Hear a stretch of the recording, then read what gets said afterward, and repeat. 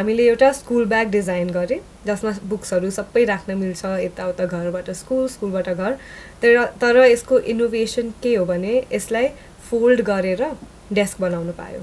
So तपाईको 2 in 1 product भयो school bag र डेस्क सुन्नमा त एकदमै सिम्पल लाग्छ कि हुन्छ घरमा पनि डेस्क भयो अनि क्लासरुममा पनि डेस्क भयो एकपल्ट हेरौँ न त product since you have brought it हजुर देख्नमा त it looks like a regular bag नै सिम्पल पनि छ क्यारी गर्न पनि कम्फर्टेबल छ अनि सबभन्दा अगाडि त वेटको कुरा यसमा आउँछ सो यहाँ सामान राख्ने ठाउँहरू छ सबै कुरा तर यसलाई अलिकति हाम्रो 10 सेकेन्डको जुन स्टेप्स हुन्छ नि हामी यसलाई डेस्क बनाउन सक्छौँ सो यसलाई खोलेर यहाँ भेरी इन्ट्रेस्टिङ दिनुभयो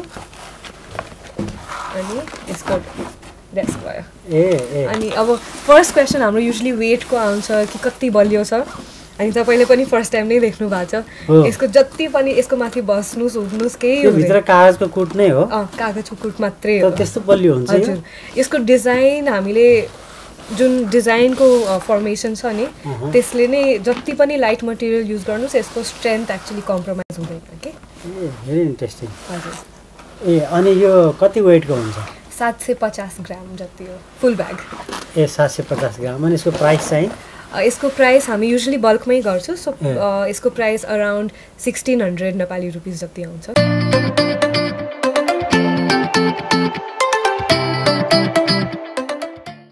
के छ वेदिका हालखबर सबै ठिक छ आज यहाँको एकदमै रमाइलो लागिरहेछ मलाई वेदिकाको परिचय दिनुपर्दा मैले थाहा पाएको एडुकेसको संस्थापक हजुर ओनर हजुर सोशल एन्टरप्रेन्योर तिम्रो परिचय यति हो कि अरू केही छ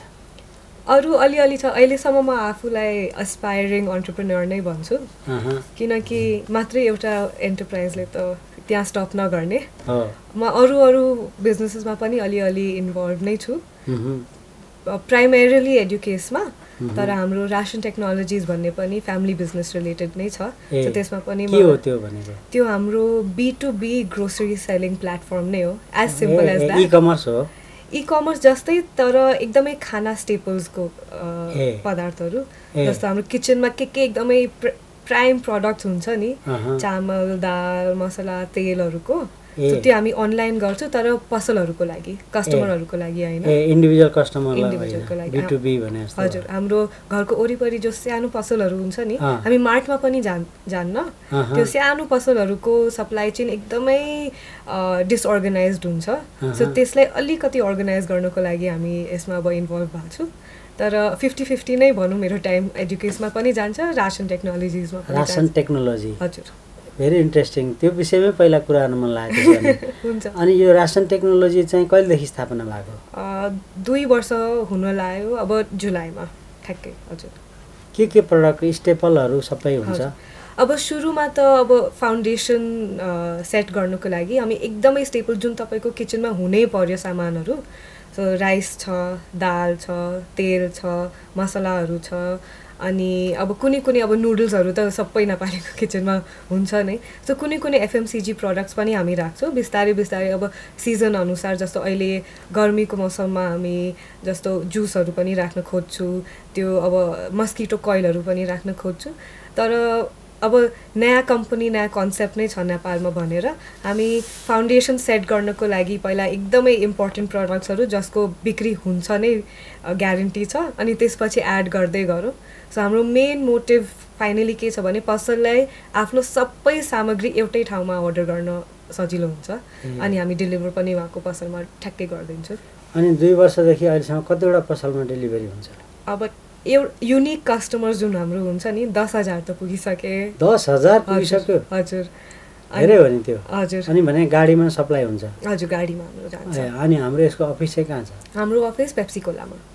जुन प्रोडक्टहरू हामी पठाउँछौँ त्यो प्रोडक्टहरू चाहिँ हामी नेपालकै हुन्छ कि कसरी आउटसोर्स गर्छौँ अब प्राय नेपालकै हुन्छ जति पनि म्यानुफ्याक्चरर्स छ नि त्यो उनीहरू हाम्रो मेन भेन्डर नै हो अनि अब कुनै प्रोडक्ट्स नेपालमा भन्दैन सो उनीहरूको मेन इम्पोर्टर्स फर्स्ट इम्पोर्टरसँग नै हामी पार्टनर गर्छौँ कि एक्चुअली नेपालको अब यही खाद्यान्नको सप्लाई चेनमा धेरै प्लेयर्स हुन्छ कि अब म्यानुफ्याक्चररबाट रिटेलर पुग्नको लागि बिचमा 4-5वटा प्लेयर्स नै हुन्छ अनि त्यस कारणले अब अनअर्गनाइज पनि हुन्छ प्राइस ट्रान्सपेरेन्सी पनि हुन्छ रिटेलर्सलाई थाहा पनि हुँदैन कि उनीहरूको सामान कहाँबाट आइरहेछ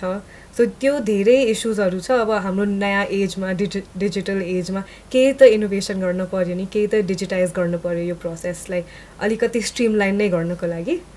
सो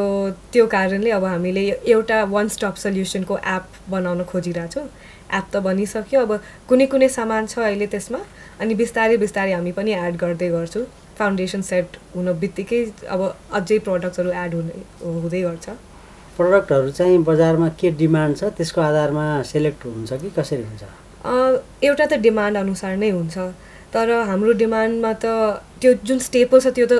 फुल इयर नै डिमान्डमा हुन्छ त्यो त सिजनल पनि हुँदैन अनि फेरि सिजनल डिमान्डमा पनि हामी हेर्छौँ तर हामी अब सपोज एउटा बेस सेट भएपछि पनि अब भेन्डर्सहरूको पनि नयाँ नयाँ प्रडक्ट्सहरू हामी ट्राई पनि गर्छौँ मार्केटमा उनीहरूको चल्छ कि चल्दैन अनि डिमान्ड अनुसार प्राइस अनुसार पनि हुन्छ धेरैचोटि त किनकि हाम्रो एकदमै प्राइस सेन्सिटिभ हुन्छ यो खाद्यान्नको मार्केट अलिकति 1-2 रुपियाँ पनि माथि तल भयो भने बर्बाद हुन्छ हामी सो अहिले त मेनली डिमान्ड अनुसार नै हुन्छ अनि अर्को कुरा हाम्रो मेन छ कि धेरै हामी स्टक पनि राख्दैनौँ कि सो अब कुनै प्रडक्ट्स अब 2-3 महिना नै वेयर हाउसमा बसेको हामी राख्न सक्दैनौँ सो छिटो छिटो जसको टर्नओभर हुन्छ नि त्यो हामी राख्छौँ अहिलेसम्म कति टर्नओभर एभरेजमा पुग्यो त हामी अब जस्तो डेली हामी अब कस्टमरसँग त हाम्रो 120 अन एभरेज कस्टमर्स नै हुन्छ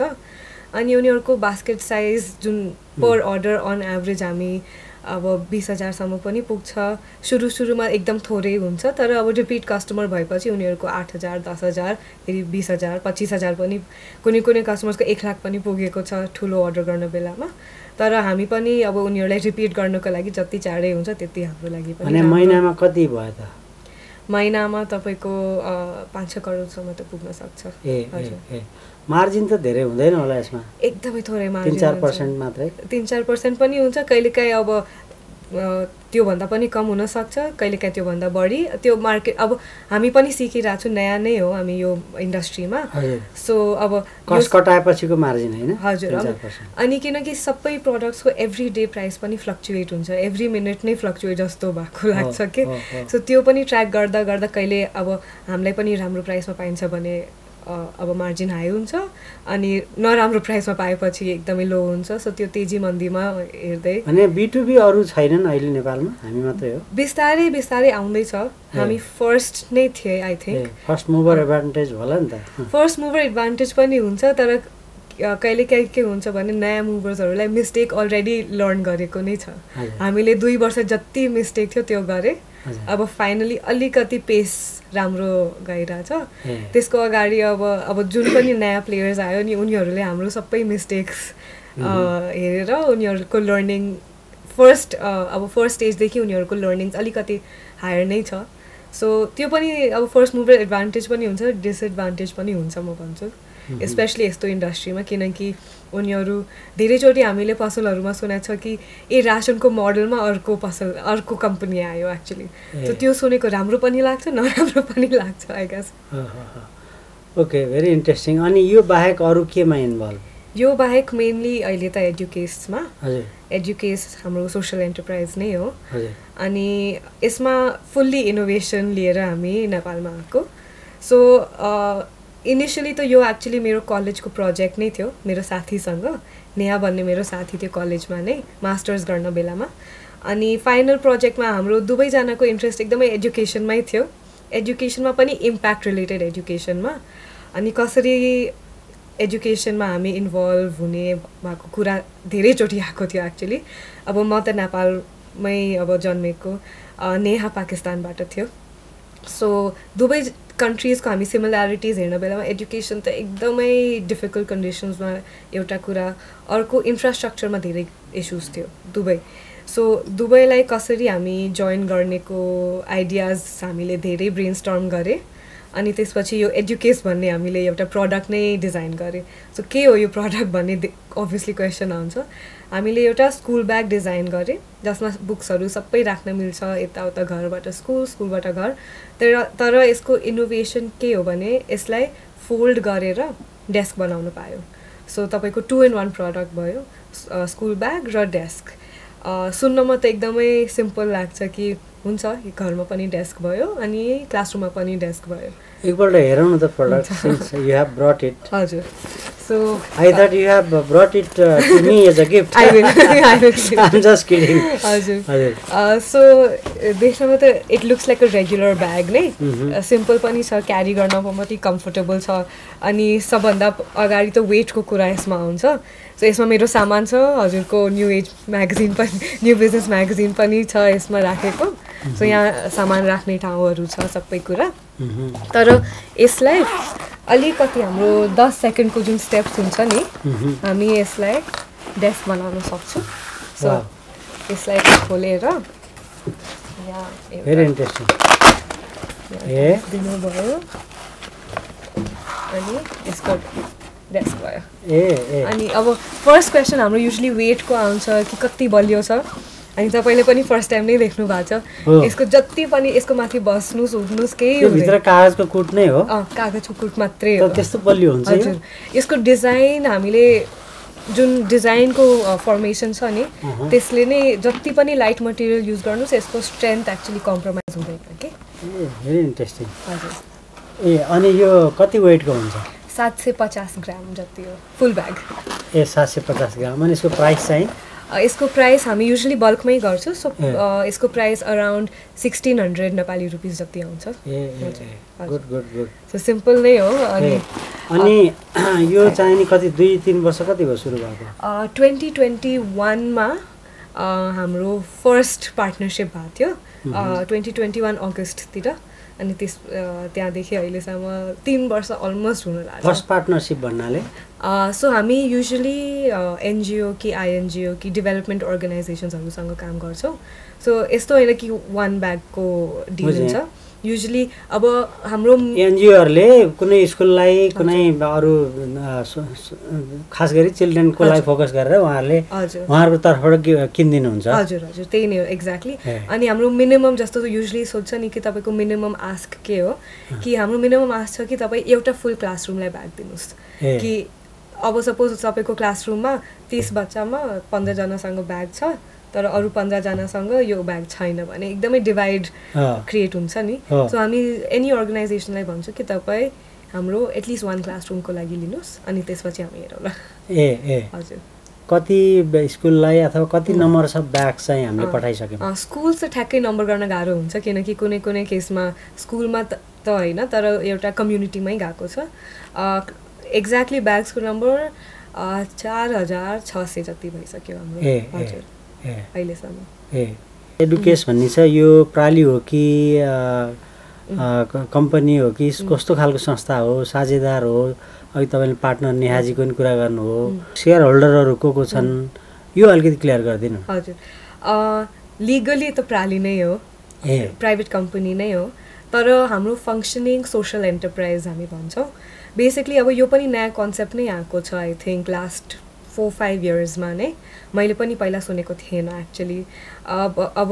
सोसल एन्टरप्राइज भन्नाले के हुन्छ भने प्राइभेट कम्पनी नै हुन्छ फर प्रफिट कम्पनी नै हुन्छ तर हाम्रो मेन मिसन र काम गर्नेको इन्सेन्टिभ इम्प्याक्ट हुन्छ सो जस्तो हामी ब्याग्स बनाउँछौँ अलिकति मार्जिन राखेर नै बेच्छौँ किनकि सस्टेनेबल त हुन पर्यो नि कस्ट टु कस्टमा बेच्यो भने त कम्पनी भोलि नै बन्द भइहाल्छ तर हामी के गर्छौँ भने हाम्रो अहिलेसम्म जति 4600 ब्याग गएको छ नि त्यसमा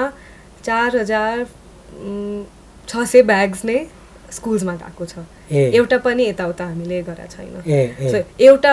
अब त्यो त सेल्समा काउन्ट हुँदैन एउटा म बोकेर हिँड्छु तर अदरवाइज सबै 100% ब्याग्स हाम्रो कुनै कम्युनिटीको स्कुलमा गएको छ जहाँ निड छ अदरवाइज यत्तिकै हामी पब्लिसाइज पनि गर्दिन कि अब यहाँ सोसल मिडिया तपाईँ हाम्रो हेर्नुभयो भने 100% जति पनि डिरेक्टेड हुन्छ त्यो अर्गनाइजेसन्सहरूको लागि नै हुन्छ हामी त्यो मार्केटिङ क्याम्पेनहरू गर्ने काम नै छैन किनकि हाम्रो त्यो कस्टमर बेस नै छुट्टै छ सो डिरेक्टली अर्गनाइजेसन्सहरू नै लिन्छ अनि अहिले जस्तो म यहाँ बसेर काम गरिरहेको छु नेहा अमेरिकामा बस्छ उसको बिहा भएर ऊ अमेरिका मुभ भएको थियो अनि अहिले त सुरुमा त म नै यहाँ नेपालमा सबै हेरिरहेको छु तर जति पनि हाम्रो पार्टनर्स अमेरिकाबाट कि नेपाल बाहिरबाट आउँछ she looks at those partners client भयो क्लाइन्ट नै भयो हामी पार्टनर वर्ड किन युज गर्छौँ भने अब रेगुलर ब्याग्स जुन जान्छ नि नेपालमा धेरै संस्थाहरूमा स्टेसनरी सप्लाइज त्यो कम्युनिटीमा जान्छ के हाम्रो आश छ कि तपाईँ रेगुलर ब्यागको बाहेक कि रेगुलर ब्यागको सट्टामा एडुकेस दिनुभयो भने डबल इम्प्याक्टको कुरा हुन्छ अनि पार्टनर भन्नेको कारण किन हुन्छ भने रेगुलर ब्यागको बेलामा अब तपाईँको सपोज एनजिओ छ है तपाईँ एउटा पसलमा गएर कि फ्याक्ट्रीमा गएर मलाई 100वटा ब्याग्स चाहिन्छ तपाईँको ट्रान्ज्याक्सन त्यहाँ पैसा दिने बित्तिकै सकिसक्यो हाम्रो के छ भने तपाईँसँग हामी मिनिमम 1 इयरसम्म हामी फलोअप गर्दै गर्छौँ स्कुलसँग नै हामी कुरा गर्छौँ कुन स्टुडेन्ट्सहरू कहाँ ब्याग गएको छ के फिडब्याक छ के रिस्पोन्स छ हामी नै कहिलेकाहीँ कलेक्ट गरेर एनजिओलाई दिन्छौँ कि एनजिओलाई कलेक्ट गरेर हामीलाई फिडब्याक दिन्छ सो द्याट एटलिस्ट हाम्रो इम्प्रुभमेन्ट पनि त्यो अनुसार हुन्छ ब्याग्समा यो डिजाइन हाम्रो 12th डिजाइन छ एक्चुअली फर्स्ट टाइम त गरेर यस्तो आएको थिएन सो त्यस कारणले हामी पार्टनर नै भन्छौँ किनकि हामी सँगै नै काम गर्छौँ अनि जुन यो 4-5 हजार ब्याग अहिलेसम्म लिएर गए पार्टनरहरूले त्यो चाहिँ कतिवटा संस्थाहरू हो त्यस्तो लिएर गएको 25वटा होला 25-26 अनि त्यो चाहिँ नेपालमा मात्रै हो कि नेपाल बाहिर पनि हो नेपाल बाहिरको संस्थाहरू 4-5वटा नै होला युएस पनि हो अस्ट्रेलिया पनि हो तर एक्चुअली उनीहरू नेपालीहरू त्यहाँ बसेको नेपालीहरूले कम्युनिटीलाई हेल्प गर्नको लागि म एउटा संस्था स्टार्ट गर्छु अनि यहाँ एउटा दुईटा प्योरली बाहिरको मान्छेहरू नै थियो तर प्राय जति पनि इन्टरनेसनल वाला क्लायन्ट्स हुन्छ हाम्रो कि पार्टनर्स हुन्छ उनीहरू नेपालीहरूले नै संस्था स्टार्ट गरेको हुन्छ जस्तो नेपाल राइजिङ भन्ने हाम्रो एउटा मोस्ट फ्रिक्वेन्ट पार्टनर हुनुहुन्छ उहाँ पनि सियाटलमा बस्नुभएको नेपालीहरूको एउटा अर्गनाइजेसन छ अनि उहाँबाट फन्डिङ आउँछ अनि हामी स्कुल्समा ब्याग्स पठाउँछौँ यो भोल्युम त त्यति गएको रहेछ होइन यत्रो 2-3-21बाट भनेपछि 3 वर्ष त भयो हजुर 3 वर्षमा 4,500 मात्रै जाने भने खास धेरै नम्बर त होइन नि होइन त्यति नै टार्गेट थियो कि बढी भयो कि घटी भयो कि होइन टार्गेट त सुरु हुनु बेलामा हाम्रो टार्गेट एकदमै ठुलो थियो किनकि हामीलाई लाग्यो कि ब्याग्स नै हुन्छ यति सजिलो हो ब्याग्सलाई कन्भिन्स गर्नको लागि किन गाह्रो हुँदो रहेछ एकदमै गाह्रो छ किनकि यसमा यहाँ नेपालमा एक्चुअली मलाई एउटा कुरा गाह्रो के लाग्यो भने यहाँ इनोभेसन धेरै इजिली एक्सेप्ट हुँदैन एउटा यो मलाई अलिकति पेन पोइन्ट नै लाग्यो स्टार्ट गर्न बेला होइन नि अब यत्रो चाहिने टुटल आयो इनड्राइभ आयो के आयो पठाओ आयो होइन हजुर टेक्नोलोजीमा नेपालीहरू अगाडि नै छन् टेक्नोलोजीमा अरू कन्ट्रिजहरू भन्दा अगाडि नै छ तर अनि भनेको तपाईले तिमीले भनेको त्यो त उ भएन नि त यो केसमा डेभलपमेन्ट सेक्टरमा के हुन्छ भने एउटा सेट अफ रुल्स हुन्छ कि हामी यो भनेको डेभलपमेन्ट सेक्टरको पार्टनरलाई कन्भिन्स चाहिँ गर्न गाह्रो हुन्छ जेनरल पब्लिकमा म जहिले पनि यो ब्याग देखाउँछु नि इमिडिएट रेस्पोन्स आउँछ कि यो त अभियसली काम गर्छ किन गर्दैन सिधै स्कुलमा गएर यो लिनु भनेर भन्ने चलन छैन किनकि त्यहाँ अलरेडी फन्डिङको धेरै प्रब्लम हुन्छ धेरै त्यस कारणले म त युजुअली भन्छु किनभने नर्मली 300-400 बढीमा 1000 रुपैयाँसम्म ब्याग पाउँछ स्टुडेन्ट ब्याग होइन हजुर अब यो 1500-2000 कति पर्ने भयो भनेपछि विद्यार्थीले किन्न मान्दैन त्यो टिचरले स्कुलले नै त्यसलाई ओनरसिप लिनु पर्यो जुन लिन मान्दैन हजुर स्कुलले लिँदैन किनकि स्कुलको अलरेडी फाइनान्शियल रिसोर्सेसको धेरै हुन्छ र उसको आफ्नो टेबल हुन्छ उसलाई निड पनि त्यति नहोला कि टेबल हुँदैन एक्चुअली द्याट्स द प्रब्लम अब टेबल हुन्थ्यो भने मलाई यो ब्याग बनाउनेको काम नै थिएन सो अनि हरेक स्कुलमा बस्ने र त्यो टेबल त भइहाल्छ नि हुँदैन नि हाम्रो गभर्नमेन्ट स्कुल्स र कम्युनिटी स्कुल्समा कहाँ हुन्छ प्राय मोस्ट स्कुल्समा अब काठमाडौँको स्कुल्समा त हुन्छ तर हामीले फर्स्ट पाइलट गरेको स्कुल तपाईँको छेउवाला स्कुल नै हो यो गोएश्वरी स्कुल छ नि यहाँ हामीले यहाँ नै फर्स्ट पाइलट गरे यो अब काठमाडौँको सेन्ट्रल नै भयो थापाथली भयो योभन्दा सेन्ट्रल हुन सक्दैन यही स्कुलमा फर्निचर छैन यस्तो कुरा छ नि हाम्रो अब गाउँ बिल्डिङ त ठुलै छ त बाहिरबाट हेर्दा बिल्डिङ ठुलो छ क्लासरुम भित्र हेर्नुस् केही छैन यहाँको फर्स्ट टाइम कोभिडको ठ्याक्कै अगाडि यहाँको सिस्टम के थियो भने हामी स्कुल्स 6 बजेदेखि 3 बजे चल्छ तर मैले सोधेको यति चाँडै किन स्कुल स्टार्ट हुन्छ उनीहरूको अब 2 पार्टमा स्कुल चल्छ के 6 बजेदेखि 11 बजे अनि फेरि 12 बजेदेखि 3 बजे किनकि एउटा त क्लासरुम इनफ छैन अर्को कुरा क्लासरुमको इनफ इन्फ्रास्ट्रक्चर पनि छैन सो उनीहरू शेयरिङ बेसिसमा गर्छ 6 देखि 11 बजेसम्म क्लास 6 र माथिको बच्चाहरू अनि 12 बजेदेखि 3 बजेसम्म ECD देखि क्लास 6 को बच्चाहरू खैर अब यो जुन हाम्रो खास सुरुमा लगानी चाहिँ कतिबाट सुरु भएको थियो लगानी हाम्रो 1 लाख मात्रै हाम्रो त्यो लगानी त्यो मैले कलेज भनेको थिएँ नि कलेजबाटै पाएको थियो हाम्रो सानो कम्पिटिसन भएको थियो कलेजमा त्यहाँ हामीलाई 1000 पाउन्ड्स एज अ त्यो कम्पिटिसनको सीड मनी फर हजुर त्यो सीड मनी भनेर त आएको थिएन त्यो कम्पिटिसनको विनिङ प्राइज थियो हाम्रो डिसिजन थियो कि why not take it outside college let's try it risk तर अब जुन प्लान गरेको थियो जम्मा त्यति मात्रै ब्याग अहिलेसम्म गयो भनेपछि so what are you thinking now are you thinking to shut it down और लेट इट गो हैन not at all shut it down त अहिले नट एट अल किनकि पहिला हाम्रो जुन एम थियो नि कि हाम्रो त एम थियो कि फर्स्ट इयरमा नै 3-4,000 जान्छ तर यो बिस्तारै बिस्तारै सिक्दै गए अनि हाम्रो डिजाइन पनि इम्प्रुभ हुँदै गयो एक्चुअली सुरुमा लकिली हामीले धेरै पनि गरेका थिएन फर्स्ट इयरमा हाम्रो मात्रै 400 ब्याग गएको थियो एक्चुअली फर्स्ट इयरमा अनि लकिली आइ एम ग्ल्याड धेरै गएको थिएन किनकि त्यहाँबाट धेरै फिडब्याक पनि आयो अहिले कति इम्प्लोइहरू छन् त्यसमा 2-3 जना 3 जना मात्रै हजुर इन्टर्न्स नै हो हाम्रो ठुलो कम्पनी पनि छैन निड पनि छैन त्यति हाम्रो भनेको खासै इन्गेजिङ भएन वेदिकालाई इन्गेजिङ छ किनकि 3 जना छ किनकि म धेरै काम गर्छु फेरि एक्लै म आफै सबै कुरा तपाई हेर्नुहुन्छ नि हामी फाउन्डर्स नै आफै गर्छु के हैन जुन त्यो ब्यागै बनाउने काम त कसले गर्छ त्यो हाम्रो कर्मचारी त कति जना हामी ब्याग्स बनाउनको लागि हाम्रो 7 जना छ 7 जना हजुर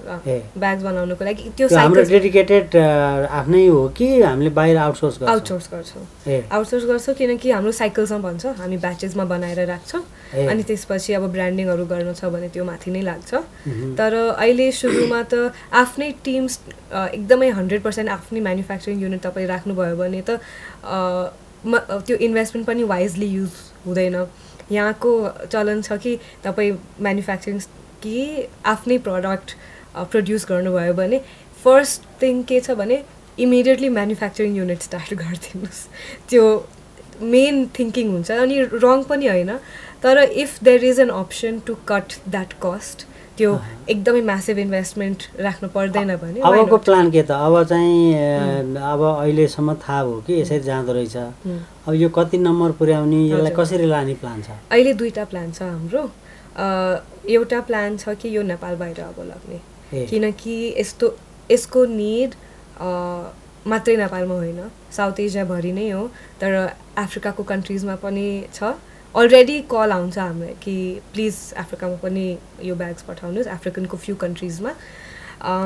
अनि साउथ एसियामा त एभ्री कन्ट्रीमा यस्तो निड छ अनि साउथ अमेरिकामा पनि निड छ किनकि जहाँ पनि अलिकति मार्जिनलाइज कम्युनिटिजको प्रब्लम्स देखिरहेछ त्यहाँ ब्यागको निड हुन्छ अनि डेस्कको निड हुन्छ यो त मलाई पनि निड हुन्छ नि तर सेकेन्ड कुरा हाम्रो के प्लान छ भने हाम्रो यहाँ नै अब मेन छ कि हामी मोबाइल क्लासरुम्स कसरी क्रिएट गरौँ बिकज नेपालमा तपाईँ गाउँहरूमा स्कुल जानुभयो भने एक बच्चालाई 2 घण्टा हिँड्नु पर्छ स्कुल्स पुग्नको वेदिकाले गाउँ पनि घुमेछ र अलिअलि त्यति धेरै हैन जति मलाई इच्छा थियो त्यति त हैन अलिअलि म गएको छु किनभने अब एकदम प्रिभिलेज फ्यामिलीमा जन्मेको भारतमा पढेको पछि लन्डनमा पढेको हैन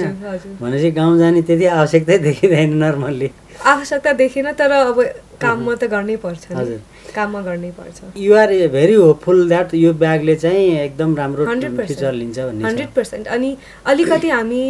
कन्जर्भेटिभली पनि सुरुमा काम गरिरहेको छौँ बिकज यसको अब कपिङहरुको इस्यु पनि आउँछ अनि कपीमा दर्ता गरिसकेको त्यही अब हामीले ट्रेडमार्कहरु त त्यो त सुरुमै दर्ता हुन्छ तर यसको डिजाइनको पेटेन्ट जस्ट हामी भन्छौँ नि त्यो पनि हाम्रो काम अलरेडी वर्क्समै थियो किनकि अब यहाँ धेरै टाइम लाग्छ नेपालमा यो पेटेन्ट दर्ता गर्नको लागि यति इजिली हुँदैन बाहिर त्यसमा आउनेवाला छु हैन जस्तो यो प्रफिट मेकिङ संस्था हो कि नन प्रफिट? प्रफिट मेकिङ नै हो। ए अनि सोसियल एन्टरप्राइज कसरी भयो त नि? त्यही अब युजली क्वेसन यही नै आउँछ मलाई, प्रफिट मेकिङ हुन्छ भने इम्प्याक्ट कसरी क्रिएट हुन्छ? सोसियल एन्टरप्राइजको त्यो मेन मिक्स त्यही नै हुन्छ कि प्रफिट त बनाउनु पर्यो, मलाई पनि जागिर खानु पर्यो, हाम्रो इम्प्लोइजलाई पनि जागिर खानु पर्यो, बिजनेस एज सस्टेनेबल पनि बनाउनु पर्यो। अदरवाइज त त्यही अब सुरुमा हामीले भनेको थियो नि कि बिजनेस बन्द हुन्छ इन केस प्रफिट छैन भने। तर मेरो मेन ड्राइभिङ फोर्स जुन कम्युनिटीलाई हामी सपोर्ट गर्छौँ त्यो निड बेस्ड कम्युनिटी नै हो। अब उनीहरूलाई एकदमै निडेड नै छ भनेर हामी काम गर्छौँ। अनि प्रफिट पनि यस्तो होइन कि एक्सप्लोइट गरेर प्रफिट राख्ने, इट्स बेसिकली त्यो अपरेसनल निडलाई फुलफिल गर्नको लागि हामी प्रफिट राख्छौँ। किनकि अब त्यही गाउँमा स्कुल ब्याग गइरहेछ तर बायर्स त एनजिओ नै हो, आइएनजिओ नै हो, जुन अर्गनाइजेसन्सहरूसँग पैसा हुन्छ जसको लागि प्रोजेक्ट बनाएर फन्डिङ हुन्छ। सो टु म्याक्सिमाइज कति बच्चाहरूसँग पुगिरहेछ हामी युजली त्यही अब प्राइस पनि हेरेर नै गर्छौँ। 1600 त्यति बढी होइन टेक्निकली, तपाईँ हेर्नुभयो भने एउटा ब्यागको प्राइस 1000 जति हुन्छ, एउटा डेस्कको प्राइस पर स्टुडेन्ट 2500सम्म हुन्छ। सो टेक्निकली त 3500 भयो नि पर स्टुडेन्टको इन्भेस्टमेन्ट यसको लागि, हामी त मात्रै 1600 मागिरहेको छौँ। अनि यो ब्याग हामी एकदमै हाई क्वालिटी बनाउँछौँ, रेगुलर ब्याग्सभन्दा बढी 3-4 वर्ष चल्छ भनेर हामीले बनाएको। सो त्यो अनुसार त प्रफिट मेकिङ पनि त्यति यस्तो छैन कि रेगुलर जुन प्रडक्ट्स हाम्रो मार्केटमा हामी हेर्छौँ नि त्यस्तो त्यो लेभलमा प्रफिट मेकिङ पनि होइन, तर need based. Social enterprise for profit भन्ने बित्तिकै यो चाहिँ धेरैलाई अलिकति मिसनम्बर जस्तो लाग्छ नि त, होइन? सुरुमा लाग्थ्यो तर अहिले सोसियल एन्टरप्राइजको पपुल्यारिटी पनि बढिरहेछ, यो टर्मको पपुल्यारिटी पनि बढिरहेछ। किनकि पहिलाको जमानामा क्वेसन थियो भने इट्स आइदर एनजिओ, इम्प्याक्टमा काम गर्न छ भने एनजिओ स्टार्ट गर्ने कि नन प्रफिट अर्गनाइजेसन स्टार्ट गर्ने, अनि बिजनेसमा काम गर्न छ भने रेगुलर बिजनेस नै स्टार्ट गर्ने। त्यो अब जुन हामी प्राइभेट लिमिटेड कम्पनीहरू भन्छौँ नि, मलाई बच्चादेखि अन्टरप्रेनर बन्न थियो, द्याट वाज 100% गिभन। मलाई आफ्नै बिजनेस स्टार्ट गर्न थियो तर सुरुदेखि नै इम्प्याक्टको धेरै इन्ट्रेस्ट पनि थियो। सामाजिक प्रभाव परोस्, सोसियल इम्प्याक्ट होस् भन्ने थियो। जस्तो पनि मलाई कम्पनी स्टार्ट गर्नेको प्लान थियो त्यसमा सोसियल इम्प्याक्ट हुनै पर्छ, त्यो मेरो फाइनल एउटा लाइन नै थियो। अनि सोसियल एन्टरप्राइजको बारेमा पढ्न बित्तिकै आई थट कि यो एकदमै पर्फेक्ट मिक्स हुन्छ कि एक्चुली, बिकज बिजनेस पनि चलाउन मिल्छ, त्यसमा एक्सपेरिमेन्टेसन गर्न पायो, इनोभेसन पनि गर्न पायो, डिफ्रेन्ट मार्केट्समा ग्रो पनि गर्न पायो। So you can do anything with a regular business, तर if you have social इम्प्याक्टको mindset social एन्टरप्राइजको पनि काम हुन्छ। यो ब्यागको नै आइडिया चाहिँ ठ्याक्कै कसरी सुरु भएको थियो? कसरी सुरु भएको थियो भने सुरुमा त स्टुडेन्ट्सहरूको लागि, आई मिन गभर्मेन्ट स्कुलको स्टुडेन्ट्सहरूको लागि थिएन त्यो बेला कलेजको स्टुडेन्ट्सहरूको लागि थियो। हाम्रो कलेजमा एक्चुली कहिले पनि लाइब्रेरीमा ठाउँ हुँदैन पढ्नुको लागि, कहिले पनि त्यो कमन स्टडी स्पेस हुन्छ नि त्यहाँ अलवेज प्याक्ड हुन्थ्यो कि। So if you go at 12 in the afternoon कि 12 मिडनाइट प्याक हुन्छ। सो अब मलाई लाग्यो कि how do we create an idea to have a space to study, comfortable space to study, किनकि भुइँमा बसेर त गाह्रो हुन्छ। किनकि अब कलेजको बेलामा यस्तो छैन कि 10 मिनट पढेर काम सक्यो, 4-5 घन्टा मिनिमम हुन्छ। सो पहिला we were thinking in that space, तर त्यही नेहा र मैले इम्प्याक्टको यसमा कुरा आएकै थिएन। अनि हामीले देखेँ कि अफ्रिकातिर एउटा 2-2 डेस्क भन्ने प्रडक्ट छ, तर त्यो मात्रै एउटा प्ल्याङ्क जस्तै हुन्छ, यस्तो बोर्ड जस्तो, स्टुडेन्ट्सहरू स्कुलमा लग्छ आफ्नो ल्याबमा राखेर अनि त्यसको माथि पेपर राखेर पढ्नेको एउटा इनोभेसन नै भनौँ। अनि हामीलाई लाग्यो कि यस्तो innovation if we do as a portable space नेपालमा कि पाकिस्तानमा कि इन्डियामा ब्याग हराउँछ कि त्यो बोर्ड हराउँछ, त्यस्तो त गर्न पाएन। अनि हाम्रो यति धेरै किताब पनि हुन्छ क्यारी गर्नको लागि, अनफर्चुनेटली हाम्रो जुन करिकुलम छ त्यसमा एटलिस्ट 12-13 बुक्स त राख्नै पर्छ ब्यागमा। सो हामीले सोच्यो कि हाउ डु वी कम्बाइन त्यो स्टडी स्पेस अनि ब्याकप्याक। सो त्यसमा रिसर्च गर्दा गर्दा हामीले यो अलि क्रिएट गरेँ म लन्डनबाट नेपालको एनजिओजहरूमा कल गर्थेँ कि यु नो यस्तो प्रडक्ट काम आउँछ कि आउँदैन धेरैचोटि कल नै काट्यो धेरैचोटि हेल्प पनि गर्यो अनि यहाँ फर्किने बित्तिकै आई भिजिटेड फ्यु अर्गनाइजेसन्स हाम्रो फर्स्ट डिजाइन लिएर they thought I was crazy के प्रडक्ट लगाएको काम पनि हुँदैन ब्यागलाई डेस्क कसरी बनाउने अनि यस्तो पनि प्रोटोटाइप थिएन त्यो बेला त एकदमै नराम्रो प्रोटोटाइप थियो सो त्यो बेला they thought I was crazy तर हाम्रो फर्स्ट एनजिओ जोसँग मेरो कुरा भएको थियो अनि दे गेभ अस एकदमै नेगेटिभ फिडब्याक दे वर हाम्रो फर्स्ट कस्टमर सो त्यो राम्रो लाग्यो मलाई धेरै अब वेदिकाको पारिवारिक पृष्ठभूमि त व्यावसायिक नै भयो होइन अब नेपालको उद्योग वाणिज्य महासङ्घको अध्यक्ष नै भइसक्नु भयो पशुपति मुरारकाजीको छोरी तपाईँ अब यता पढाइ चाहिँ नि भारतमा के पढेको अनि बेलायतमा के पढ्न गएको त्यो पनि थाहा पाउनु हजुर भारतमा त म क्लास 5 देखि नै गएको थिएँ सो यहाँ त्यो बेला नेपालमा एकदमै डिफिकल्ट कन्डिसन्स थियो 2003-04 को कुरा हो यो सो त्यो बेला त स्कुल हामी महिनामा 10 डेज नै अटेन्ड गर्थेँ किनकि बन्द हुन्छ कि यो हुन्छ कर्फ्यू यो त्यो सो एकदमै गाह्रो भएको थियो सो क्लास 5 मा नै म बोर्डिङ स्कुल गएको थिएँ राजस्थानमा मेयो कलेज भन्ने एउटा इन्स्टिट्युसन छ त्यहाँ म गएको थिएँ त्यहाँ क्लास 12 सम्म म बोर्डिङ स्कुलमै गएको थिएँ अनि त्यसपछि म बेङ्गलोर पढ्न गएको त्यहाँ मैले BBA पढेँ स्पेसलाइजेसन इन मार्केटिङ अनि त्यसपछि म लन्डन स्कुल अफ इकोनोमिक्स गएको त्यहाँ I studied innovation and अन्टरप्रेन्योरसिप so innovation र अन्टरप्रेन्योरसिप पढेको कुरा त लागू गर्नु पर्यो ठ्याक्कै सो त्यो कोर्स एकदमै पर्फेक्टली फिट भएको छ अब आजको मेरो काममा ओके अब यो जुन एजुकेस ब्याग छ त्यसको चाहिँ ड्युरेबिलिटीको कुरा त्यसमा प्रयोग हुने मेटेरियलको कुरा सोर्सिङको कुरा अनि एभाइलेबिलिटीको कुरा कहाँ पाउँछ इन्डिभिजुअलहरूले कुनै संस्थाले मतलब आफ्नैको लागि किन्न चाह्यो भने पाउँछ कि पाउँदैन यो पनि अलिकति भन्दिउँ हजुर यसको अब ड्युरेबिलिटीको कुरा त हामीले जुन मटेरियल्स चुज गरेका छौँ कम्पनी त मात्रै 3 वर्ष पुरानो छ तर त्यो सो ड्युरेबिलिटी म एटलिस्ट 3 इयर्स त भन्न सक्छु अहिले विथ ग्यारेन्टी किनकि मेरो जुन फर्स्ट प्रोटोटाइप मैले बनाएको थियो त्यो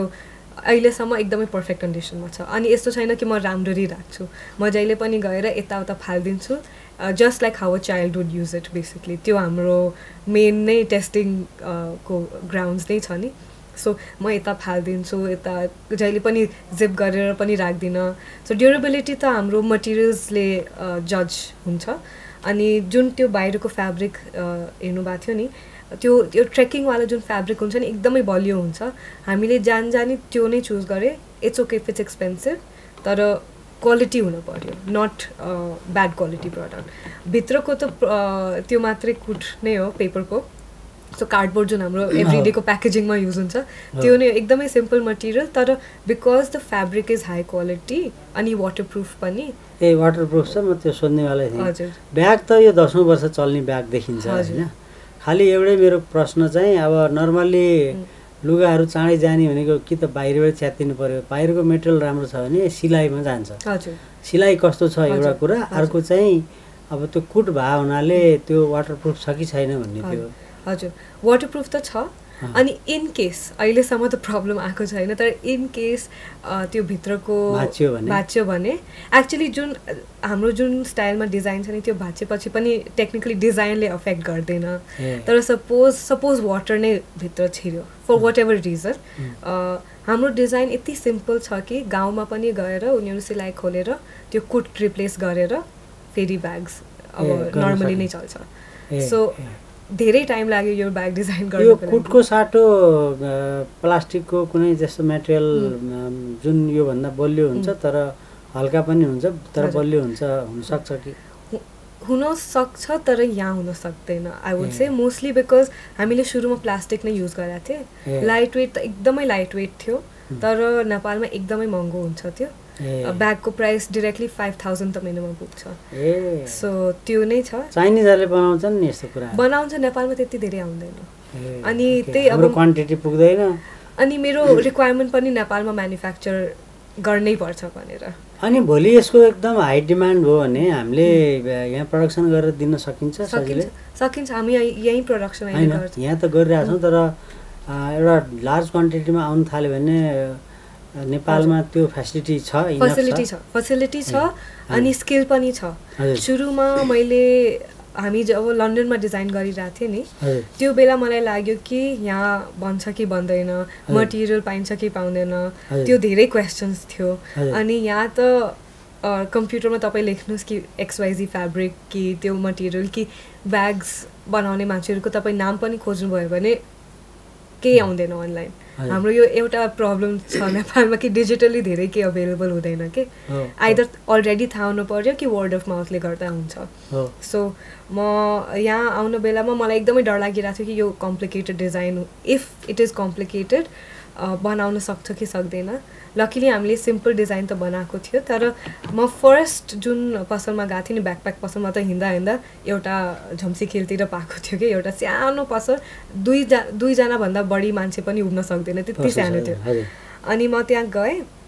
मैले एउटा लामो फेब्रिकेसनको हाम्रो सिट हुन्छ नि कि ठ्याक्कै स्टेप बाई स्टेप कसरी बन्छ, एभ्री सिलाइको कति टाइम लाग्छ पनि त्यो त्यति डिटेलमा, सो द्याट अलिकति पनि मिस्टेक हुँदैन। मैले त्यहाँ दाइलाई दिएको थियो कि तपाईँ हेरेर बनाउनुहोस् न प्लिज, केही गाह्रो हुन्छ भने म बुझाइदिन्छु, तर यो एउटा स्याम्पल पनि छ। उनीहरूले पेपर लिएर ठ्याक्कै डस्टबिनमा फालिदिनु भयो कि यो हामीलाई चाहिँदैन, तपाईँ स्याम्पल दिनुहोस्। अनि स्याम्पल लिएर उनीहरूले स्याम्पलभन्दा राम्रो फर्स्ट प्रोटोटाइप बनाउनु भएको थियो। अनि त्यो प्रोटोटाइप हामीले लन्डनमा कति हामीलाई 75 पाउन्ड जति लागेको थियो, अनि यो स्याम्पल बनाउन मलाई 2000 लागेको छ। अब यो हामीले अघि सोसियल एन्टरप्रेनरसिपको कुरा गऱ्यौँ होइन, अब सोसियल एन्टरप्रेनरसिप चाहिँ कस्तो हुनुपर्छ भन्ने तपाईँको धारणा हो? मेरो सोशल एन्टरप्राइजको डिफ्रेन्ट डेफिनेसन हुन्छ सबैको लागि। मेरो अनुसार any work that is uplifting the community in need through your work, I would say social enterprise. अब सपोज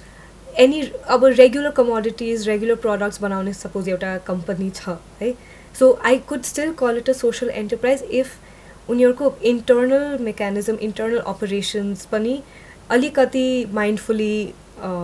सेट हुन्छ। जस्तो फर इक्जाम्पल उनीहरू आफ्नो र मटेरियल्स अलिकति हेरेर नै लिन्छ, अलिकति इको फ्रेन्डली हुनु पर्यो, सस्टेनेबल हुनु पर्यो, उनीहरूको हायरिङ प्रोसेसमा पनि अलिकति माइन्डफुली लिनुभयो भने मात्रै एउटा पर्टिकुलर त्यो टेम्प्लेट हुन्छ नि पहिलाको यस्तो हुनु पर्यो, त्यो बाहेक इफ दे हायर अल्सो माइन्डफुली कि कम्युनिटिज जहाँ गाह्रो भइरहेछ, we will tap those communities to higher. त्यहाँ पनि त हामी कम्युनिटिजलाई हेल्प गरिरहेछौँ नि, इट्स नट द्याट हामी मात्रै आँखा बन्द गरेर हायर एनी वान। अलिकति माइन्डफुली काम गरेर if you can uplift any community out of poverty or also contribute to climate change को initiatives, I would say is social enterprise. अनि सोशल एन्टरप्रेनरहरूले कस्तो कुरामा विचार पुर्याउनु पर्छ? अहिले नेपालको विषयमा त आई वुड से यहाँ धेरै कम्युनिटिजहरू छ जहाँ एकदमै लो इन्कम ब्याकग्राउन्ड्सबाट आउनुहुन्छ, अनि I think we need to find ways to help them. मैले एजुकेसन किन चुज गरेँ भने because I feel that education can solve all other bigger problems that we have in our society also. Because if you educate someone, they can go forward and help pani. I feel like मेरो जति पनि achievements छ कि जति पनि मैले अहिलेसम्म काम गरेको छु, it's because of good education. अनि मेरो thinking, मेरो opinions, it's because I was educated and I 100% credit it to education actually. So I feel like अब हामी एकदमै ground level मा if we can educate people, then that will help them come out of poverty पनि। हाम्रो जुन हामी brain drain को कुरा गर्छौँ अनि there is no one to employ पनि, if the bottom line is or if the bottom of the pyramid if you say is educated, at least त्यो पनि हामी uplift गर्न सक्छौँ नि community through that. अघि वेदिकाले के भन्दै थियो भने यो नेपालमा सरकारी निकायहरूसँग काम गर्न गाह्रो हुँदो रहेछ, जस्तो के अरे ब्रान्ड रेजिस्टर गर्दा यो सबै गर्दाखेरि त्यसको अनुभव अलिकति थाहा पाउनु कस्तो भयो? गाह्रो त गाह्रो नै छ I would say any legal सिस्टममा, तर धेरै टाइम पनि लाग्छ which I did not expect. Maybe it is कति टाइम लाग्यो? पेटेन्ट मैले फाइल गरेको 2022 मा अहिलेसम्म हाम्रो कुरा भइरहेछ। किन नि? खै अब I wish I knew that answer. नेपालमा पेटेन्ट कमन छैन। जस्तो अरू कन्ट्रिजहरूमा तपाईँ हेर्नुभयो भने हाम्रो अब नेबर्स इन्डियामा नै हेर्नुभयो भने त्यहाँ त हन्ड्रेड्स अफ पेटेन्ट्स डेलीमा रेजिस्टर हुन्छ। हाम्रो वर्षमा 3-4वटा हुन्छ। सो त्यो सिस्टम नै एउटा एक्ज्याक्टली त्यो प्लेस नै भएको छैन। सो म नेपालमा फर्किने बित्तिकै I worked with Ministry of Industries and Commerce for 6 months actually. मैले भनेको उद्योग विभागमा गएर गर्ने हैन त्यहाँ पेटेन्ट डिजाइन। हजुर। सो यसमा एडुकेस विभागै छ नि त्यहाँ त्यत्रो कर्मचारीहरू हुनुहुन्छ। छ त्यो अब ट्रेडमार्क कपिराइटहरुमा त सिस्टम नै प्लेस भएको छ कि तपाईँ यसरी रेजिस्टर गर्नुहोस् ठ्याक ठ्याक ठ्याक गरेर तपाईको रेजिस्टर भइहाल्छ। तर पेटेन्टको अलि गाह्रो हुन्छ किनकि त्यसमा त हेर्न पर्यो कि वर्ल्ड वाइड यस्तो छ कि छैन, इनोभेटिभ छ कि छैन, इनोभेटिभ किन छ, अरू कसैले यसमा ट्राई गरेको छ कि छैन, वर्ल्ड वाइड नै हेर्न पर्छ हामीलाई। सो यसमा जुरी नै बस्छ। आफ्टर अल त्यो फाइलिङ प्रोसेस एउटा जुरीमा गएर प्रेजेन्ट गर्न पर्यो अनि इट्स देयर डिसिजन पेटेन्ट दिने कि नदिने। वेदिकाको यो कामको 2-3 वर्षदेखि नै धेरै चर्चा भइसक्यो पाएँ मैले। अब पेटेन्ट नै दर्ता भइसकेको छैन। अब त्यो पहिले थाहा पाएर अर्को देशमा अर्को मान्छेले गर्दै भने त वेदिका हेरे होला नि त। हैन त्यो फर्स्ट स्टेप्स त हाम्रो भइसक्यो। त्यो पेटेन्ट पेन्डिङ जस्तो हामी भन्छौँ नि। सो त्यो सर्टिफिकेट पाउन बाँकी भयो। त्यो सर्टिफिकेट जाँच दियो अब रिजल्ट गरिरहेको। रिजल्टको लागि अब फेल कि पासको लागि म खोजिरहेको छु। हजुर। फेल त किन होला र। वेदिकाको यो कुराबाट के पनि बुझिन्छ भनेदेखि नेपालमा सरकारी निकायहरूसँग काम गर्न त्यति सजिलो छैन। खालि पेटेन्टको मात्रै कुरा होइन एउटा त्यो। अर्को चाहिँ अब वेदिका त एउटा well to do family business ब्याकग्राउन्डको फ्यामिलीबाटै आएको, यसै नि मारवारी त्यसमा पनि सक्सेसफुल एउटा बिजनेस फ्यामिलीबाट आएको। त्यो हुँदाखेरि के प्रिभिलेज भएन भनौँ न, के एडभान्टेज के डिसएडभान्टेज भयो त्यसमा केही छ? एडभान्टेज त अभियसली धेरै नै छ। I can't deny that for sure. अब एज सिम्पल एज कम्पनी नै कसरी रेजिस्टर गर्नु छ भने I came back to Nepal after 15 years। मलाई नेपालको सिस्टम केही थाहा थिएन कसरी चल्छ। मलाई नेपाली रिडिङमा नै गाह्रो हुन्थ्यो अनि यहाँ त सबै लिगल डकुमेन्ट्स नेपालीमा हुन्छ। सो एज सिम्पल एज त्यसको लागि नै I could ask someone how to do it. At least I have someone to ask कसरी हुन्छ। अकाउन्टिङको बेलामा if I don't understand because अब बिजनेस छ फ्यामिलीको त्यहाँ अकाउन्टेन्ट्सहरू पनि हुन्छ। So I can go and ask them. So when ever I am stuck I have someone to go to ask. So that is the biggest advantage I would say. एडुकेसको लागि त मैले 1 पैसा पनि लिएन घरबाट। 100% मेरो नै हो। हाम्रो जुन प्राइज मनीबाट आएको त्यसले नै चलाएर घुमाएर हामी यहाँसम्म पुगेका छौँ। सो पैसाको लागि त I mean obviously if there was an issue I could have gone, तर इस्यु छैन भएन अहिलेसम्म। होपफुली अगाडि पनि आउँदैन। अरू खर्चहरू त बुवाहरूले दिइहाल्नुहुन्छ तर म पनि अब काम गर्छु नि। त्यस कारणले मैले फ्यामिली बिजनेस पनि जोइन गरेँ किनकि at least So you are in the family business also? हजुर। सो एटलिस्ट के पेन्ट्सको के को हेर्ने? म त्यो रासन टेक्नोलोजिज मैले बनाएको थिएँ। सो त्यसमा म प्राइमरीली म त्यसमा नै अब इन्भल्भ छु। सो त्यो चाहिँ फ्यामिलीकै हो? बुवाले नि हेर्नुहुन्छ त्यसमा? बुवाले हेर्नुहुन्न। हामीले अब बुवाले भन्नुभएको कि अब तिमी नै हेर। उहाँ कति हेर्नुहुन्छ त्यो पनि क्वेसन भयो नि। भाइ र वेदिका भएर हेर्ने? भाइ अर्को बिजनेस हेर्छ। के बिजनेस हेर्छ? हाम्रो त्यो इभी स्कुटरको सेगवे भन्ने इभी स्कुटरको छ, भाइ त्यहाँ हेर्छ। किनकि अब बुवा इन्भल्भ हुनुभयो भने त्यति लर्निङ पनि हुँदैन। जहिले पनि उहाँले गएर कसरी गर्यो यो भयो त्यो भयो उहाँ पनि मिटिङ नै लिड फेरि उहाँलाई नै गर्नुपर्छ। तर आफै इन्डिभिजुअली गयो भने मिस्टेक्स पनि हुन्छ, त्यहाँबाट लर्निङ पनि हुन्छ भनेर। सो त्यहाँ पनि म इन्भल्भ छु। फ्यामिली बिजनेसमा मोस्टली टु जस्टिफाई पनि अब म घरमा बस्छु, घर छ त्यसको लागि मलाई पैसा तिर्न परेन सबै। सो त्यो जुन बाहिर बसेपछि यस्ता कुराहरू पनि आउँछ, सोच्न पर्छ नि यस्तो कुरा पनि। सो एटलिस्ट जस्टिफाई त हुनसक्छ नि कि हामी गरिरहेछौँ। अनि जस्तो अब वेदिका त एउटा मैले अघि भने जस्तै एउटा एक किसिमले गऱ्यो भने लियो, आफ्टर केही पऱ्यो भनेदेखि गएर भन्ने ठाउँ छ, एकाउन्टेन्टलाई भन्ने ठाउँ छ, बुवालाई भन्ने ठाउँ छ, बुवाको साथीहरूलाई भन्ने ठाउँ छ। तर भर्खर नयाँ मान्छे आउँछ नि बिजनेसमा, किनभने नेपालमा एकदम इन्टरप्राइजिङ कल्चर भएको देश त होइन। सरकारी नियम कानुनको सरकारी कर्मचारीहरूको रवैया राजनीतिक नेताहरूको रवैया हेर्दाखेरि त त्यो बिजनेस गर्ने ठाउँ त छैन हैन तर मारवाडी कम्युनिटीमा त्यो ब्लडमै इन्टरप्राइजिङ कल्चर छ हैन त्यो सबै दे नो इट तर अरू भनौँ न कमन नेपालीहरूलाई बिजनेस गर्दाखेरि त्यहाँमाथि एज एन वुमेन एन्टरप्रेन्योर कतिको अप्ठ्यारो होला के होला भन्ने लाग्छ अब वुमेन एन्टरप्रेन्योर भन्नको लागि सबभन्दा बेसिक प्रब्लम मलाई के हुन्छ भने फर्स्टली त त्यो ट्याग जुन वुमेन आउँछ एन्टरप्रेन्योर भन्नाले म्यान मात्रै वुमेन राखेपछि नै एउटा फिमेलको इमेज आउँछ त्यो अलिकति म युजली भनिदिन्छु कि यु नो हाम्रो एन्टरप्रेन्योर भन्नाले म्यान पनि हुनसक्छ वुमन पनि हुनसक्छ एन्टरप्रेन्योर हुन्छ त्यसको जेन्डर हुँदैन यहाँ होइन दुनियाँभरिमा के गर्छ भने एन्टरप्रेन्योर म्यान हुन्छ अनि त्यसको अगाडि वुमन राखेपछि नै वुमन एन्टरप्रेन्योर हुन्छ त्यस्तो एउटा थिङ्किङ हामीलाई पनि चेन्ज गर्न पर्यो हामीलाई सिरियसली लिँदैन एक्चुली वुमन हुन बित्तिकै तपाईँको माथि डिसिजन मेकर को हो जहिले पनि म कल गर्छु अब एनजिओहरूसँग काम गर्नको लागि तपाईँको मेन डिसिजन मेकर को हुनुहुन्छ भनेर म नै हो त्यो बुझाउन पर्छ त्यो अलिकति गाह्रो पनि हुन्छ अनि भित्रबाट कस्तो त्यो लाग्छ नि अलिकति इरिटेटिङ नै लाग्छ आई वुड से कि जस्ट बिकज मेरो जेन्डर एउटा छ त्यस कारणले वाइ एम आई बिहाइन्ड भनेर त्यो आउँछ तर नेपालमा सुरुमा नै एज अ यङ एन्टरप्रेन्योर काम गर्नको लागि सजिलो बनाएको छैन आई वुड से धेरैचोटि अब if we are in this young generation digital generation जहाँ सबै कुरा यति इजिली हुन्छ अनलाइन नै हुन्छ भनेर we are use to that हाम्रो त बानी थिएन कि यस्तो त्यहाँ अफिसमा 10 घन्टा बसेर त्यो ट्याक्स अफिसमा 10 घन्टा बसेर मात्रै दर्ता गर्नको लागि नै हामी बसिरहेको छौँ हाम्रो त छिटो छिटो गर्नको बानी छ अनि त्यो नै पढेर आएको तर यहाँ आएपछि कम्प्युटरमा तपाईँ कम्पनी रेजिस्टर त्यो मेरो रेजिस्टर गर्न बेलामा सबै कुरा थियो कि अनलाइन तपाईँ रेजिस्टर गर्न सक्छौ तर गर्न बित्तिकै केही भएन I had to go to the tax office नै केही उपाय छैन एज सिम्पल एज तपाईँको लगानी कति थियो मैले तपाईँलाई भने 1 लाख थियो त्यति नै लेख्नु पर्यो नि मलाई त त्यहाँ 1 लाखको अप्सन नै छैन 5 लाख लेख्नै पर्यो यति सानो सानो इस्युज नै हामी त्यो अनुसार चाहिँ के तिर्नु पर्यो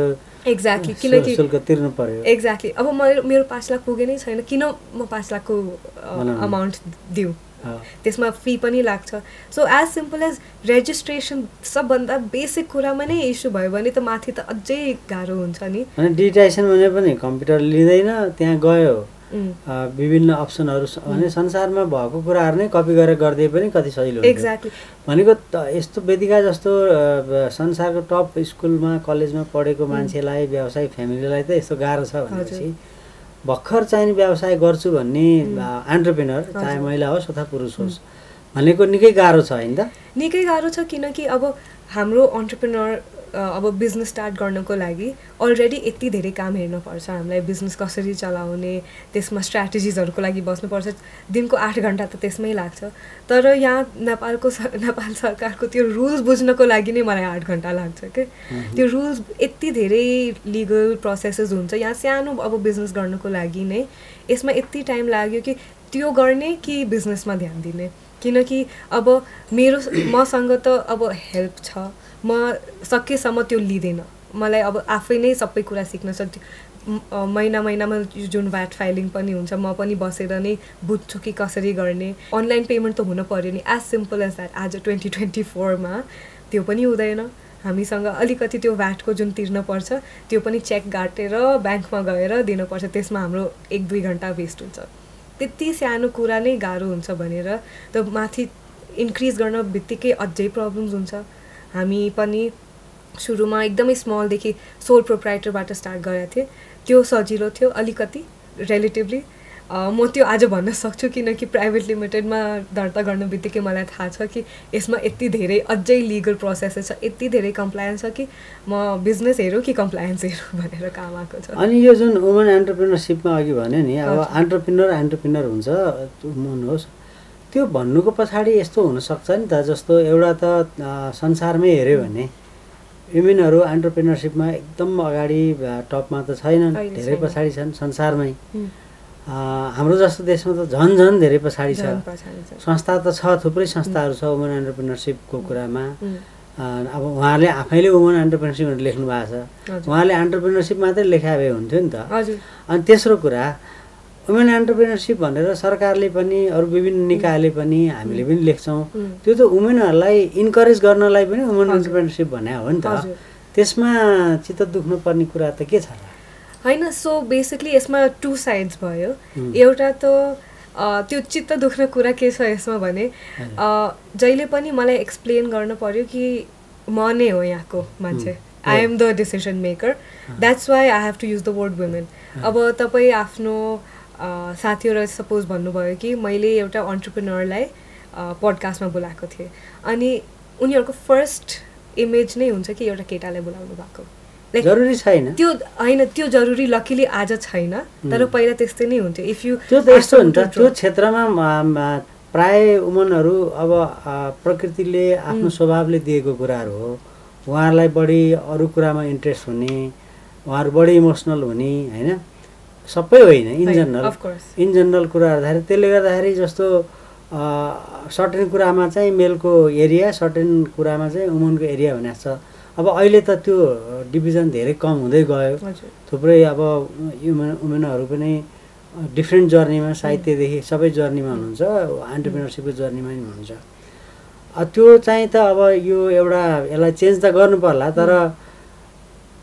जस्तो कोही सफल भइसकेपछि त त्यसलाई त भन्दैन नि त, होइन त्यसलाई भन्दैन। आई थिङ्क त्यो स्टेज पुग्न पर्यो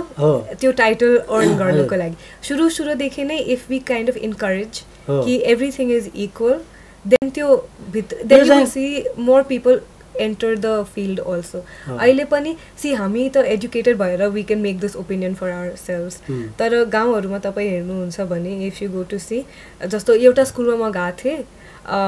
जहाँ एकदमै not cut off from society, आज त कट अफ फ्रम सोसाइटी धेरै थोरै, एकदमै थोरै मान्छेहरू होला, तर I would say lace exposed community नै भनौँ। हामी ब्याकको प्रोजेक्टको लागि नै गएको थिएँ, अनि धेरै केसमा गर्ल्सहरूलाई क्लास 5 कि 6 पछि स्कुल नै जान मिल्दैन, किनकि गर्ल्सको आइदर बिहा हुन्छ, त्यो नै काम हो हाम्रो सोसाइटी अनुसार। गर्ल्सको त बिहा गर्नेको काम छ कि घर सम्हाल्ने काम छ कि त्यो छ। सो त्यो अलरेडी इमेज नै सुरुदेखि नै क्रिएट भएर नै उनीहरू पुस हुन्छ। तर if you kind of so equal opportunities for both, माथिबाट तल नै यो नलेज एक्चुली जान्छ कि। इफ यु सो माथिको अब अलिकति मोर डेभलप्ड कम्युनिटिजमा नै if you so equality, then only do they the other communities will see and learn, किनकि त्यहाँ त अब द अनएक्सपोज कम्युनिटिजमा त वी कान्ट एक्सपेक्ट कि इमिडिएटली नै उनीहरू इक्वालिटीको कुरा गर्छ कि all that. So we need to set that example, because otherwise if we don't set that example, then the people who are trying to learn from us will learn the wrong things. अब के गर्यो भनेदेखि चाहिँ नेपालमा एन्टरप्रेन्योरसिप for the woman चाहिँ help हुन सक्छ। के सरकारले के गर्नुपर्छ, यो यत्रो निजी संस्थाहरू छन्, के अरे सङ्गठनहरू छन्, एफएनसिसिआई, सिएनआई, नेपाल चेम्बर लगायतका संस्थाहरू छन्, होइन त्यस्ता संस्थाहरूले के गर्न सक्छ, मिडियाले के गर्न सक्छ, के गर्यो भने चाहिँ वुमेनहरूलाई एन्टरप्रेन्योरसिपको जर्नीमा इन्करेज हुन्छ। आई वुड से अहिले के भएको छ भने सो धेरै ट्रेनिङहरूको छ संस्थाहरू जहाँ वुमेन एन्टरप्रेन्योर्सलाई ट्रेनिङ पाइन्छ कि फन्डिङ पाइन्छ, that all that is great and I won't say that that's a bad thing. तर आई वुड कुनै संस्थाहरूमा मैले के देखाएको छु, I can't exactly name which organisations, तर अनि यो मात्रै नेपालमा भइरहेको छैन, बाहिर पनि भइरहेछ। So when ever we talk about training women or educating women, it's always त्यो ह्यान्डिक्राफ्ट सेक्टरमा नै राखिदिने कि टेलरिङमा पठाइदिने, कि जहिले पनि जुन त्यो भोकेसनल ट्रेनिङ हुन्छ नि मात्रै एकदमै स्पेसिफिक इन्डस्ट्रिजमा हुन्छ, किनकि घर बसेर उनीहरू गर्न सक्छ। त्यो माइन्डसेट नै छ कि वुमेनहरूलाई घरमै बस्न पर्योको अहिले पनि माइन्डसेट छ। जति पनि तपाईँ ट्रेनिङ दिनुहोस् तर घरमा बसेर काम गर, किनकि घर त वुमनलाई नै हेर्न पर्यो, घरको काम त वुमन नै गर्छ। त्यो माइन्डसेट अहिलेसम्म चेन्ज भएको छैन according to me, this is my personal opinion actually. So that mindset I think we should brake. Is if women are getting trained, they should get trained in all aspects. फाइनान्समा पनि training गराइदिने,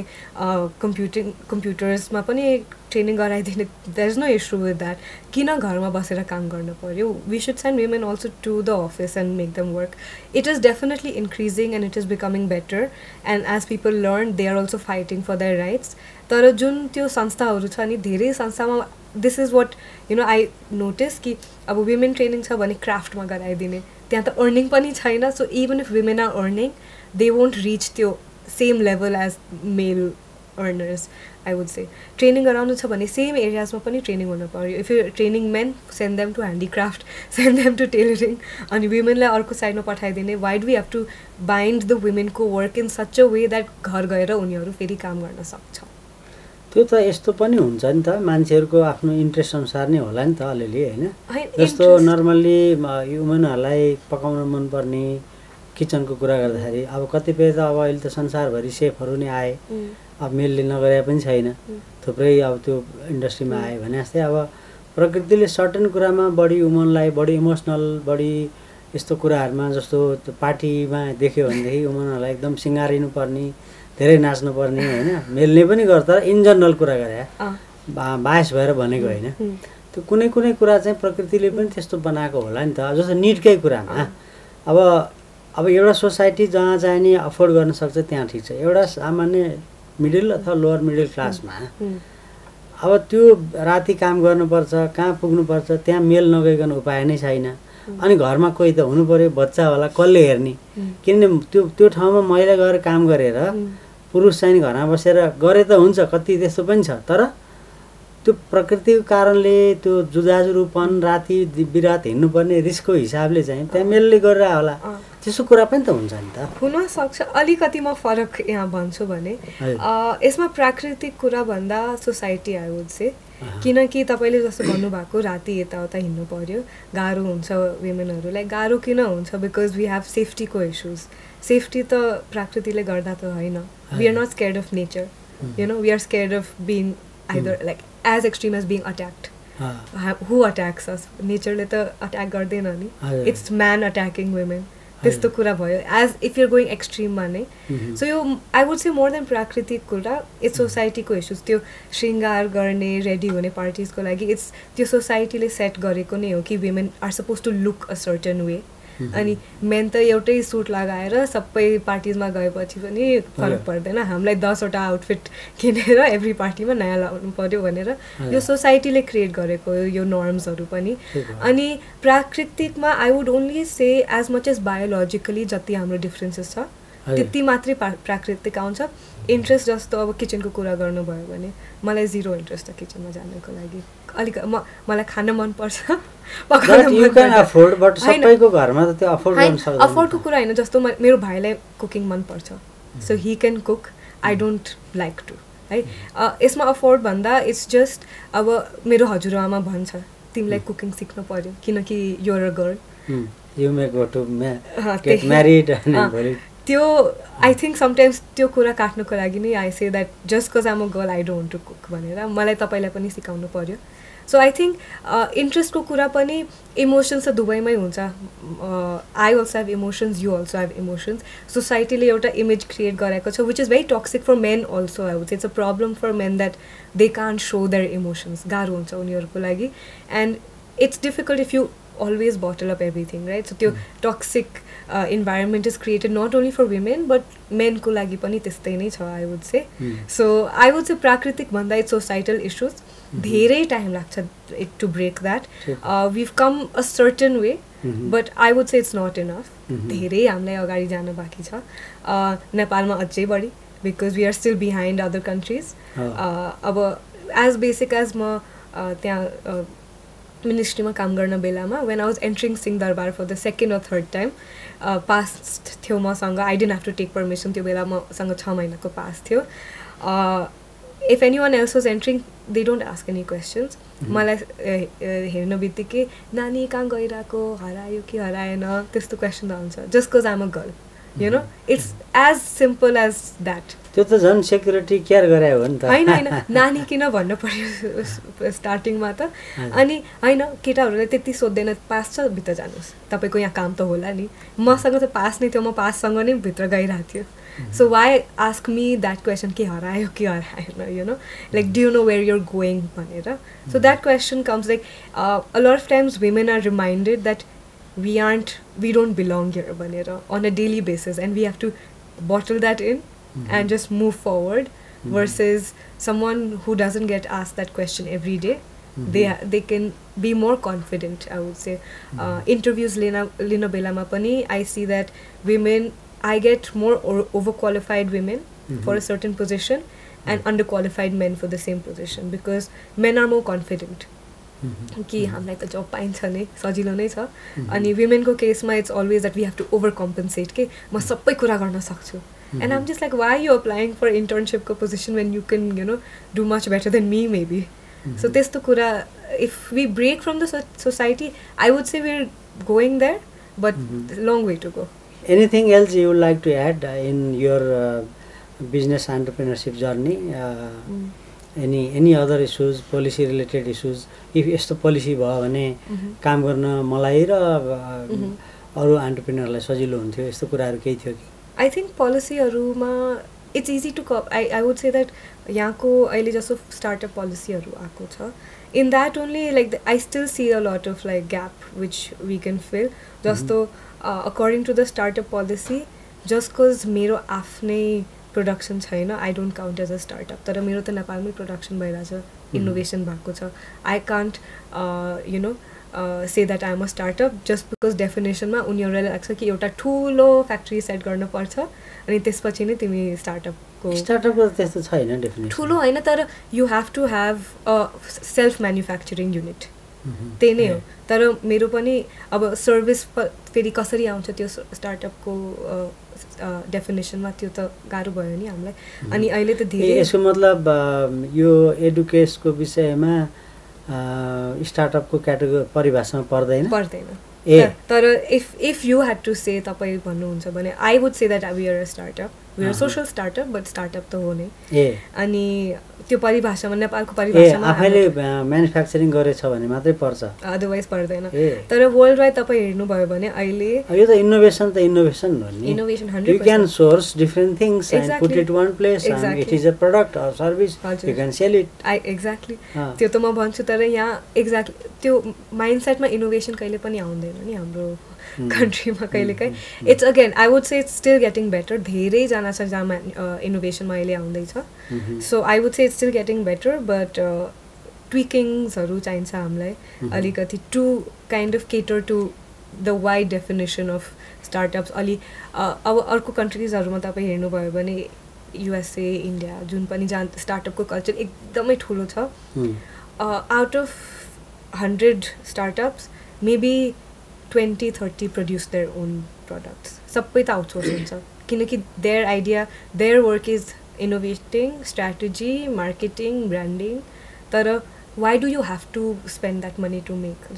मैले सुरुमा पनि भनेको थिएँ why do I have to set up my own factory when I can get it done price त त्यति नै लाग्छ मात्रै एउटा फिक्स्ड कस्ट मैले इग्नोर गरेँ which is my strategic decision and मेरो लागि positively काम गरिरहेछ त्यो decision so I think some things over there अनि in general entrepreneurship मा गाह्रो हुन्छ everyone faces some difficulty so I can't say मेरो personal एउटा यो नै छ I think in general बिस्तारै बिस्तारै हामी ग्रो गर्दै गर्छौँ okay anything else you would like to add anything else in general entrepreneurship को कुरा मलाई धेरै आउँछ कि what would you like to tell someone else in entrepreneurship अनि I would just say that हामी नेपालको बारेमा यति कम्प्लेन गर्छौँ मैले पनि अलि धेरै नै गरेँ यहाँ बसेर तर यहाँको हाम्रो what happens is population को solution छ कि नेपाल छोडेर नै जाऊ let's just go outside and त्यहाँको job लियौँ तर someone has to come back to solve these problems no so I would say whoever wants to get into entrepreneurship or solve problems यहाँको नै problem solve गर्दा राम्रो हुन्छ नि अनि it's so easy नेपालमा because we are a little behind as an economy we can easily copy something else tweak it अलिकति localize गर्नको लागि अनि यहाँ easily हामी पनि startups को ecosystem thrive गराउन सक्छौँ so that's it अलिकति simple मा त्यति नै हो हजुर होइन यहाँ नेपालमा मैले एउटा अलिकति डेफिनेटली हाम्रो पोलिसीहरू खराब छ, सोसाइटीको कुरा पनि होला होइन, तर बिजनेसेसहरू जो इस्टाब्लिस छन् उनीहरूले राम्रै गरिरहेको पनि छन्। एट अ टाइम गाह्रो छ, अहिले अलिक गाह्रो बेला छ, तर if you look at from 10 years or 5 years or 15 years they have really grown like anything. Yes, 100%. They are the one who complain most. अलिकति नमिले जस्तो I would say that, तर I think नयाँ बिजनेसेसमा यहाँ अलिकति हामी माइन्डसेट पनि अब change भइरहेछ टु एक्सेप्ट न्यू बिजनेसेस। जस्तो तपाईँले टुटोलको नाम लिनुभएको थियो सुरुमा, सो कम्प्लिटली न्यू बिजनेस नेपालमा कहिले पनि देखाएको थिएन, तर everyone was familiar with उबरको concept. So luckily अब यहाँ पनि भइरहेछ। त्यो रासन टेक्नोलोजिज हाम्रो इनोभेसन त होइन, बाहिर पनि भइरहेछ। यस्तो इन्डियामा धेरै कम्पनीजहरू छ, we just learn from them, अनि अलिकति नेपालमा लोकलाइज कसरी गर्ने, सो त्यो नै गर्न छ। सो आजको जेनेरेसनमा जुन इन्डस्ट्रिज राम्रो गरिरहेछ नि, हाम्रै फ्यामिलीको पनि छ त्यो, अब कन्स्ट्रक्सनमा यताउता, नयाँ जेनेरेसनमा जहिले पनि त्यसमा इन्ट्रेस्ट नै आउँदैन कि। So we have to see how do we balance both. त्यो जुन राम्रो थ्राइभ गरिरहेको ठुलो इन्डस्ट्रिजहरू छ त्यसमा नयाँ मान्छेको छिर्नको लागि गाह्रो पनि हुन्छ, त्यो स्याचुरेटेड पनि भयो। वी गो टुवर्ड्स इनोभेसन, केही नयाँ कुरा नै ल्याउँ, टेक्नोलोजीमा काम गरौँ भनेर आउँछ। सो यो दुईवटा प्रश्न आइहाल्यो दिमागमा। एउटा त टेक्नोलोजीमै हो, यो टेक्नोलोजीलाई युज गरेर अब एआईको त्यत्रो कुरा आइसक्यो होइन। एउटा त how are you using technology in your businesses, किनभने रासन टेक्नोलोजीकोमा पनि टेक्नोलोजीको नाम त आइसक्यो, युज भयो होला, तर नर्मल्ली यो कसरी काम हुन्छ? मतलब सफ्टवेयर छ, उनीहरूले डिमान्ड पठाउँछन् अनि गरिन्छ कि कसरी हुन्छ? रासनमा त हाम्रो एप्लिकेसन छ, उनीहरू एपबाट अर्डर गरेर अनि हामी already using technology. And in this एडुकेस, in this the bag itself technology त होइन, तर हाम्रो वर्किङमा हामी जति सकेसम्म हामी टेक्नोलोजी युज गर्छौँ। जति हाम्रो एज सिम्पल एज मिडिया कन्टेन्टबाट नै, सोसियल मिडिया कन्टेन्टदेखि त्यो चाहिँ प्रमोसनको लागि भयो, प्रमोसनको लागि पनि, तर हाम्रो अब धेरै कुरा बुझ्नको लागि पनि टेक्नोलोजी हामी। तर एन्ड युजर र उसमा चाहिँ खालि प्रमोसनको हिसाबले भयो, जस्तो रासन टेक्नोलोजीमा त they can order from your app. यस, त्यस्तै चिज यसमा त छैन। यसमा त छैन, अहिले त यसमा छैन। पशुपति पेन्ट्स होइन, पुरानो पेन्ट्स हो, तपाईँहरूको छड पनि छ, सिमेन्ट र खाँची लगायत थुप्रैमा तपाईँहरूको छ। त्यसमा किन चाहिने okay I want to see this unit अथवा I want to be involve in this businesses that you are looking tomorrow we may take over भनेर किन त्यसमा नगएको? आई थिङ्क यसमा इन्ट्रेस्टको कुरा हुन्छ धेरै। सो हामीलाई अब कुनैजनालाई इन्ट्रेस्ट छ, आई थिङ्क कुनै फ्यामिलीजमा म हेर्छु कि बच्चाहरूलाई नै यो जुन इन्डस्ट्रिजमा अलरेडी इन्ट्रेस्ट छ, कन्स्ट्रक्सन इन्डस्ट्री भयो, रियल इस्टेट भयो, इन्ट्रेस्ट छ। मेरो केसमा इन्ट्रेस्ट थिएन actually. In my case I was more driven by innovation, केही नयाँ कुरा ल्याउँ भनेर, किनकि हाम्रो अब सिमेन्टहरूको केसमा अटो पाइलटमै रन गरिरहेछ, यसमा धेरै के ल्याउँ भनेर न्यू टेक्नोलोजी, न्यू खालको cement if we can bring or something that's different. तर अन्टरप्रेन्योरसिप अर बिजनेसमा एउटा कुरा मैले के सिकेँ भने, if you don't like that industry and if you're working in it, कहिले पनि सक्सेस देख्न गाह्रो हुन्छ, किनकि you to read about it all day. न्युजमा पनि त्यसको बारेमा नै पढ्न पर्यो, रिसर्चमा पनि त्यसको बारेमै पढ्न पर्यो, अनि अब पढ्दा निन्द्रा आयो भने यस्तो न इन्ट्रेस्ट भएको टपिक्समा how will you do well को कुरा हुन्छ नि। अब मलाई एडुकेसनमा इन्ट्रेस्ट छ, म जहिले पनि उसको बारेमा पढ्न सक्छु, I don't get bored. So at least मेरो नलेज त यो एरियामा गेन भइरहेछ नि। मलाई सिमेन्टमा अलिकति पनि इन्ट्रेस्ट छैन, I can't read about it, I can't follow it, एकदमै फोर्सफुली पढ्न पर्छ त्यसको बारेमा। So how will I work in that sector भएको मात्रै, त्यस्तो मात्रै हो, अरू केही छैन त्यसमा। ओके, एनिवे वेदिकासँग कुरा गरेर एकदम आनन्द आयो। मैले अब मेरो मित्रकै छोरीसँग कुरा हुन्छ भन्ने थाहा पनि थिएन मलाई, I came to know now होइन। तर खुसी लाग्यो, एकदम खुसी लाग्यो। Feel very proud and very happy for you. Thank you. Wish you for best in your future endeavors. Thank you so much. मलाई पनि एकदमै रमाइलो लाग्यो हजुरसँग कुरा गर्दा। Thank you.